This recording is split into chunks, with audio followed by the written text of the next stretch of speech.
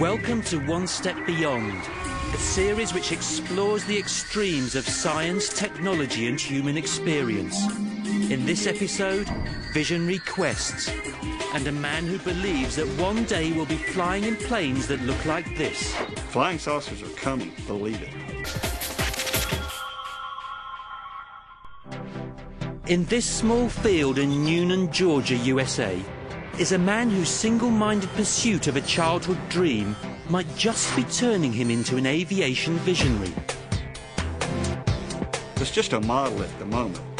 It represents something far grander. Jack Jones has a vision that one day human beings will fly through the air in flying saucers. By profession, Jack is a commercial artist who has never had any formal training in aerodynamics. But driven by his childhood passion for science fiction comics and books, for the last 30 years he's dedicated himself to his dream of making flying saucers fly.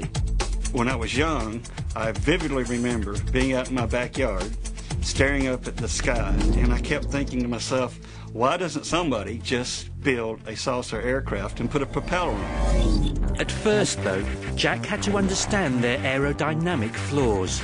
I came to realize there's just two basic designs that have ever been built: solid disc and ring wings. The solid disc is the design we've all seen in picture books. A classic saucer-shaped aircraft design is an ideal shape to fly around in with regards to payload, and you can go at extremely high speeds. The problem is you have to take off and land, and the solid discs are extremely unstable.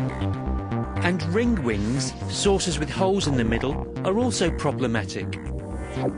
Unfortunately, there's no place to put a cockpit, put payload, and that's the whole idea of aircraft. Jack's now convinced he's solved these problems. He's come up with a design he calls Geobat.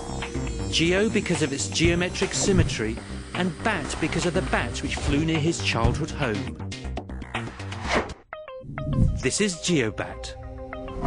I came up with the concept of splitting the wing into three different wing shapes: forward wing, a rear wing, and connecting wingtips. It's effectively a ring wing design with a smaller hole, producing a larger stabilizing front wing and room for payload. But most importantly, Geobat flies. Thanks to its unique forward and rear hinged wing flaps, which can work independently from each other, the Geobat is extremely maneuverable. So it's just a matter of time until the industry slowly starts to recognize the advantages of this aircraft design. But does anyone else buy into the Geobat vision?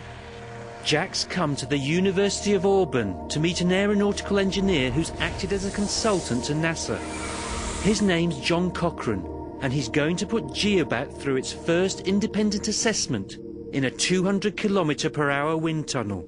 Jack, well, let's just get started with a test. We're going to measure the lift and drag on your model and see how those compare with other kinds of configurations. In a wind tunnel, air is forced over the model at different speeds and angles to simulate real flight. The readings are then scaled up to match a full-size aircraft. After years of developing Geobat, it's crunch time for Jack. The graphs that you see on the screen is the kind of thing we would like to see. Has a slope which goes down to the right, which means you have a stable configuration. It's got several different aerodynamic surfaces rather than just two as a conventional aircraft would have.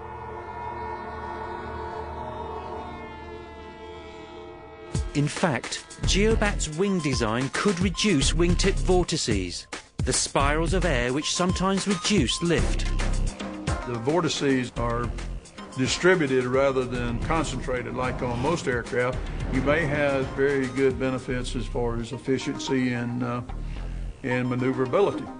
But John's most impressed by the structural strength that Geobat's aerodynamics make possible. Conventional aircraft have an inherent weakness in that only the wings provide the lift. The fuselage carrying the payload is dead weight, producing downward pressure.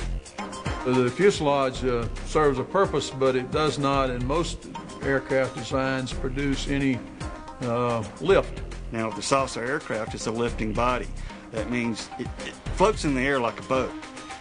It would appear we have a new type of aircraft that can compete with traditional aircraft.